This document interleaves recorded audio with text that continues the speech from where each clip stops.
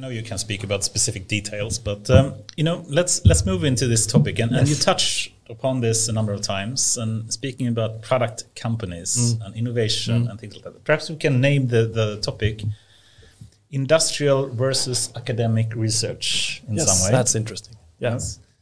And if I just unpack it a bit and you give some context, we can see that especially in AI, it's been a rather strong trend in recent 5-10 years to see that, especially in China and US, that people have been moving and there's been like a brain drain from academia into industry. And the majority of research today in AI, at least, is coming from the tech giants.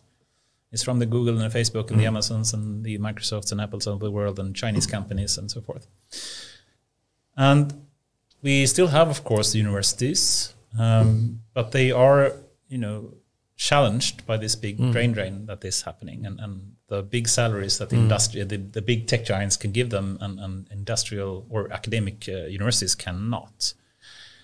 So, for one, let me start with the question a bit.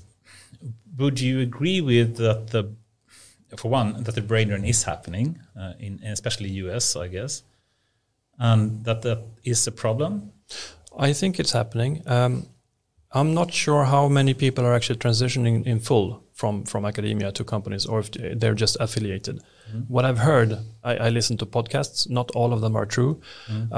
This one is, but what I've heard is that the big companies are actually claiming people. They pay them salaries to have their name on their roster to prevent to boost their and to prevent other companies from doing it. So they're like, I pay for your professorship or whatever. So there is a brain drain. I don't think it's good in the long run, because what they're doing is clearly not beneficial to society. If you look at Facebook and different, that's a strong statement, though. Clearly not beneficial for society. But is it? I mean, what's happening? Would we have had this crisis or even in a context like the pandemic, people are arguing whether things are true or not.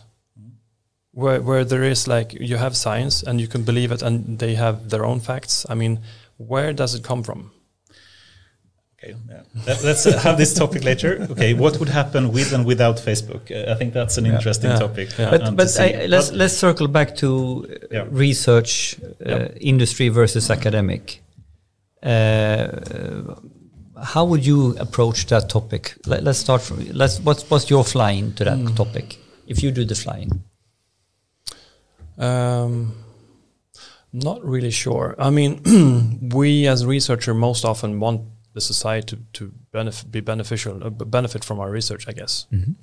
But then again, if you find yourself optimizing for algorithms for ranking for ads, for instance, and ad clicks, it might not be a good thing. On the other hand, it might be so that the work you're doing on this particular optimization problem actually helps something else, like drug discovery. You never know. So I think there has to be a healthy cooperation between academics and commercial entities. Yeah, I mean, we've had the conversation before. I mean, the classic quote, who it is you can name, is academic research in AI at all useful, or is it a waste of space when we start, publishing papers to hit another metric of a test set? But that's a bit different topic, because I think academia is doing it even more than industry, I would say, in that sense. It's Jeffrey Howard and the previous president of Kaggle and now founder of Fast AI, etc. But if we just think about research in industry versus academia, and we can say that at least a lot of brain drain is happening, and especially in AI, and we can see research is working in some way for big tech giants, but most other product companies, not so much. I mean, it's clearly to see that DeepMind and what Facebook is doing and others is rather, it's very basic research in some way, but it's not happening for a lot of other product companies. And for me personally, I think, innovation and research in companies is very important, and something that we in Europe and Sweden is lagging a bit behind in. Would you agree with that to start with? Yes. Yeah. So then the question is, what should we do? Should we try to improve the research in academia? I hope so. But I think the bigger need perhaps is to improve research in industry. Would you agree? I think there has to be an exchange of I mean, there should be the same people in academia and commercial entities. Well, the same people. Collaborative. You go back and forth. I mean, you shouldn't be in the same company, or you shouldn't be in academia only perhaps forever. So maybe you had to have different views. I mean, we are only so many people doing this, and in 10 years' time there will be something else in AI that's more pressing. I don't know, gene editing or whatever. So I think there has to be an exchange of experience between research and academia, commercial research and academic research. And I think one of the things that is differing is the focus and the definition of done. So what you deliver in a company is something else. It's usually something that is going on over time. You have to repeat. I mean, you don't really have a happy customer until the second invoice is paid. I mean, they have to be repeated and stuff like that. And that you're freed from doing that in academic research because you do it once. But don't you think you can do that in industry though? Still? Yeah, maybe. But I mean, okay. So let's have it at the focus of industry because you have something that you work for. It's a domain. It's a fundamental problem that is relevant for your P&L. Yeah. And I guess it moved back to one of the topics you said before, what's the difference between science and engineering in some way? And can you do science in industry? Obviously, you can do science in academia, no question about that. Then you can ask, I guess, can you do engineering in academia? It's a bit harder, perhaps. But still, do you have a favorite definition of what is science, what is engineering? Science is what I do, and engineering is what people have to do to make my science work. Maybe. I don't know. That's arrogant. But I mean, the reason I brought up this distinction is because I don't like it. You don't like the distinction? No, because people say, well, we are doing science, we're not doing engineering. Yeah. But what would your science be without engineering? I mean, if you look at GPT-3, which is a very large language model, which, well, it's only engineering to make that work because it has to be sharded across multiple machines. It has to be like thousands. Yeah, like thousands, and the inference. People. That's from my point of view as a scientist, that's engineering. But if you're an engineer working with it, there's no clear cut. Do you think engineering can be science in itself? Yes, I think so. But I think this is also an interesting topic. Isn't this actually needing to be symbiotic? Yes. We had on the micro level, what is the difference with a data scientist leaning on towards advanced analytics and an ML or AI engineer? And we started to understand, well, someone needs to do the fundamental scientific approach to fix and validate the correct model. Then you need to deploy the model. Exactly. And respectfully, it's different competences here. This is almost software engineering competence, and this is actually more mathematical, scientific method. But I think there is a purpose to have these kind of different terms, the science and engineering, and I think there is a distinction. I have a favorite definition of this. Do you have one, Henrik? Or? No, I think this is the symbiotic topic is my idea, and I think they're clearly different. But let's go for your definition. Do you have a favorite one? Or? I have one thing, the agenda. So as a scientist, you have an agenda. You want something, you pursue your curiosity to find something out. Maybe as an engineer, you are fine with following someone else's agenda. You want to make his or her things work. But actually, the fundamental goal of your task and your metric is different. If I take the data scientist, can you optimize and validate what is the optimal model for this? Where the engineer will be, how do I code that model in the most beautiful, efficient way to deploy it? But I'm not really here to do the core modeling. That is someone else's job. So for me, this is distinctly two different goals. Oh, that's true. So let's hear your definition. Yeah, I like short and very concise. Yeah, this is not. That's not me. But sorry. But there's clearly an overlap, no question about that. But I think the one big difference is the purpose. So the purpose for science is to build knowledge, the learning aspect, the building knowledge purpose. Engineering has the clear purpose of building some product. But to build a product, you need knowledge. And to build knowledge, you need products. So there is an overlap. But the big distinction, I would argue, is the purpose.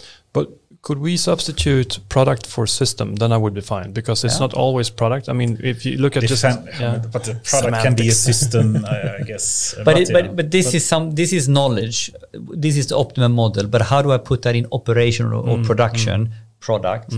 But system is another way of putting something into use. Maybe the engineer puts stuff to use.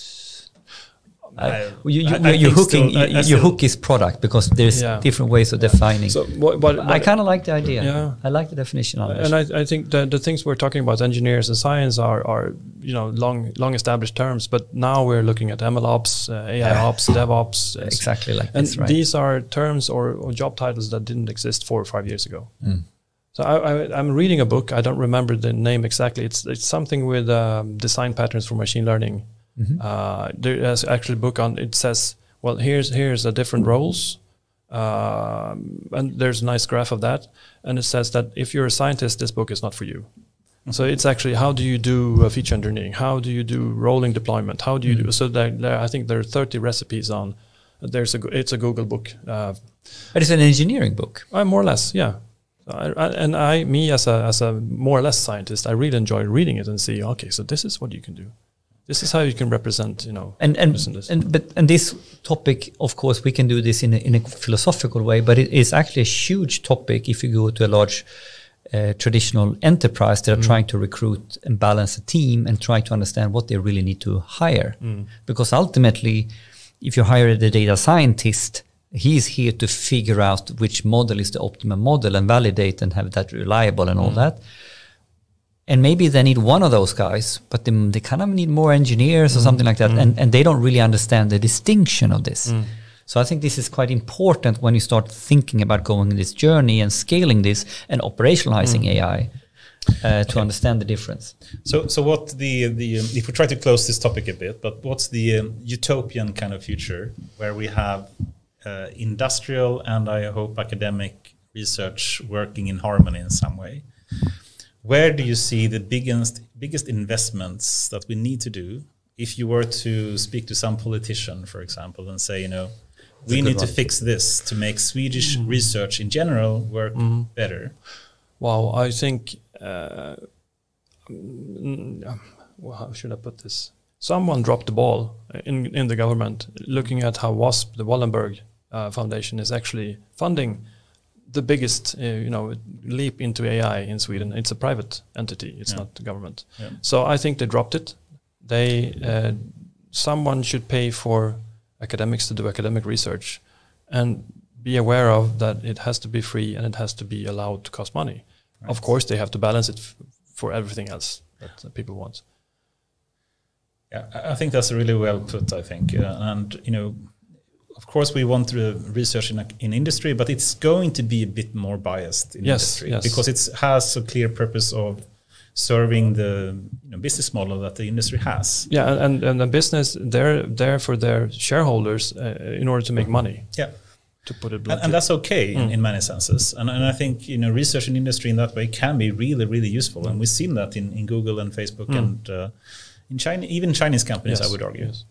But I think there is a big need for academic research as well, especially being not dependent on the business values that otherwise are there. Right? We could put it like this: academic research wouldn't have come this far unless there had been like the commercial entities as well. I mean, BERT, for instance, and all the transformer things. Exactly.